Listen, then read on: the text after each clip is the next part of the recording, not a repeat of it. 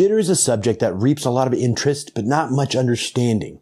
However, it's become a bit of a buzzword in the HiFi community, especially when companies are using the word as marketing fluff to sell you tweaks for your system. Essentially, jitter is timing errors in your digital audio signal. In this video, I will break down the different types of jitter, how it affects your system, whether it's audible, and how you can prevent unnecessary jitter contributions to your system.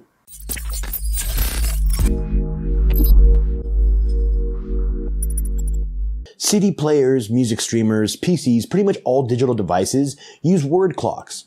Word clocks work just like a regular wristwatch. They keep track of time, acting as metronomes for the digital stream of information. The only purpose of a word clock's data stream is to produce a digital pulse that serves as a reference interval for reading a digital signal. This allows your DAC to process the signal. However, like all clocks, no word clock is perfect. Slight misalignments known as jitter are destined to be present in one way or another. Jitter is produced either when a digital signal is created from the analog recording or when a digital recording is reconverted into an analog signal for playback. A little jitter is always going to be there. According to many audiophiles and high-end audio companies, they claim that these digital audio errors could very well manifest themselves as noise or imperfections in the music you are listening to. That's their opinion. In a way, jitter is simply the outcome of taking a perfect interpretation of a piece of music and setting it in motion. Digital audio will always be burdened with minor imperfections. There are two types of jitter: interface jitter and sampling jitter.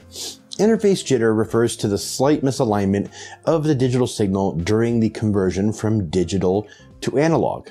So basically what goes on in your home.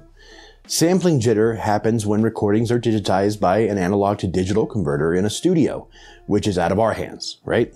So when people say CDs have jitter, yeah, it's a thing that happens during conversion because, unfortunately, a perfect analog to digital converter does not yet exist, as far as I know. So we will focus on interface jitter, since that is the type of jitter we do have control over. Can you hear jitter?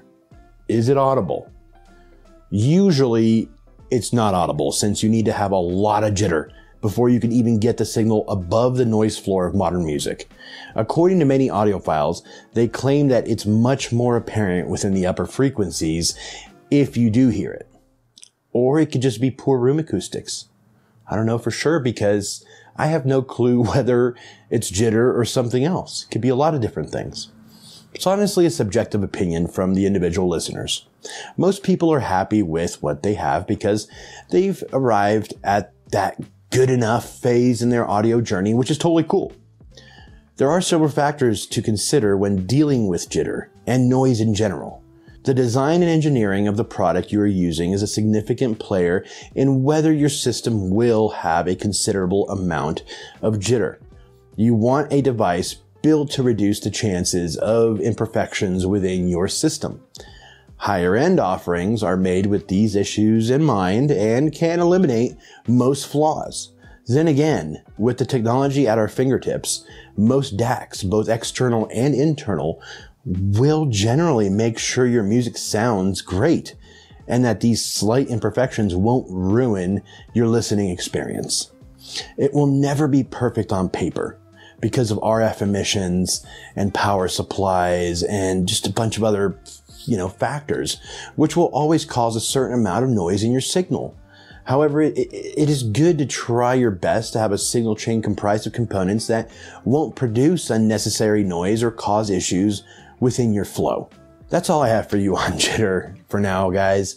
If you'd like to continue the conversation, drop me a comment below because I'll respond, or head on over to Facebook where you can join my private group, HiFi Audio Addiction, because it is Christmas time. And if you are looking for an excellent gift for your audiophile friends or family, I have an online shop where you can purchase audio-related t-shirts just like this one.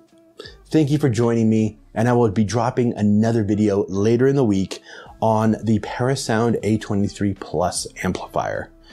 Take care, guys, and be safe.